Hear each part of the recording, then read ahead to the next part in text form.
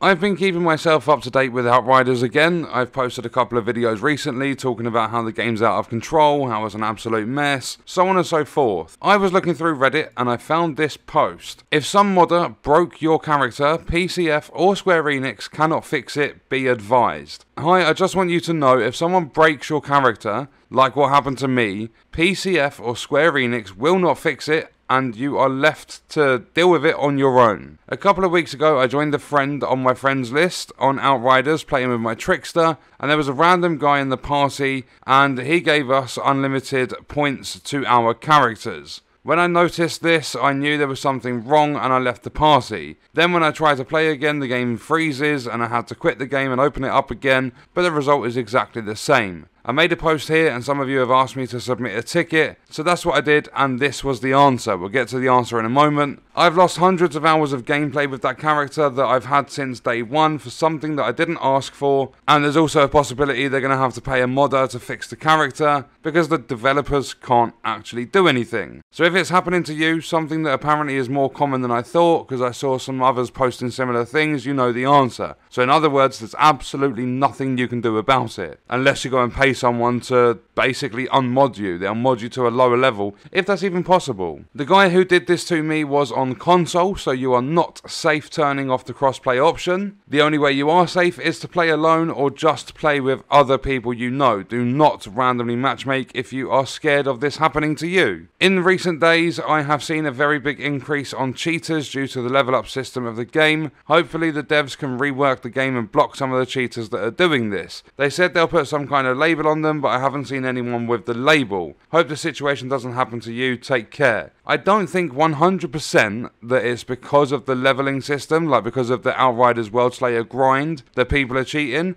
I think it's just a common thing. Some people are doing it because they fancy cheating in the game. Others are doing it because they want to see if People Can Fly will actually stick to their word. Because they did say they are going to put a watermark on accounts that are cheating so that you can see when players are cheating, and they've never done anything about it. They've also had their community managers saying in posts recently that they don't want to basically punish someone for cheating in the game, so they have no intention to do anything, change it all, make it any better or anything like that, but it does get worse. If we take a look at this image on screen, this is the response to that player from Square Enix themselves. Greetings, we apologise for any confusion. Unfortunately, we cannot undo the changes to the character, but we can assure you that this will not affect your ability to play the game. As further assurance, our development team has assured us that this instance will not lead to repercussions since you didn't mean for this to happen. Thank you for letting us know about the issue and hope you can still enjoy the game. Thank you, Cora, Square Enix Customer Support. So the thing they've said is, they cannot undo the changes to the character, but they can assure you that this will not affect your ability to play the game. But it will. Not necessarily your ability, but your drive to play the game. Someone that is trying to play genuinely, level up, run through the trial, go through expeditions, have fun with their friends, they jump into one bad game where there's a cheater, because for some reason you can actually bypass all the anti-cheat systems and stuff now, and you can actually get into multiplayer matches through matchmaking whilst you are cheating.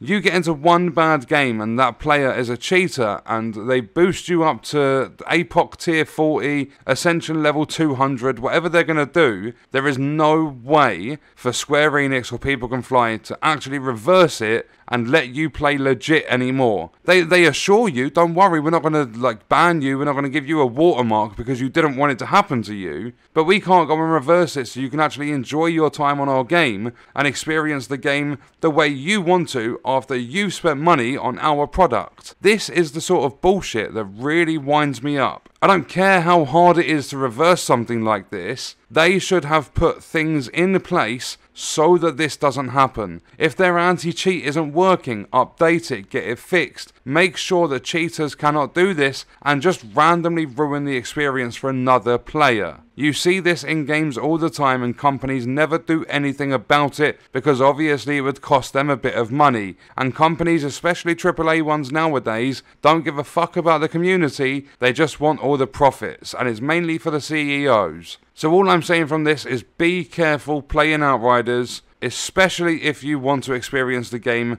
the way you want to experience it. Play solo, play with people you know. Do not randomly matchmake if you want a good experience, because there is a chance you could get into a game with a cheater and they can boost you all the way up to APOC tier 40. Check out this video if you want to see more Outriders content, and I will see you guys in the next video. I hope you enjoyed it. Thank you for watching.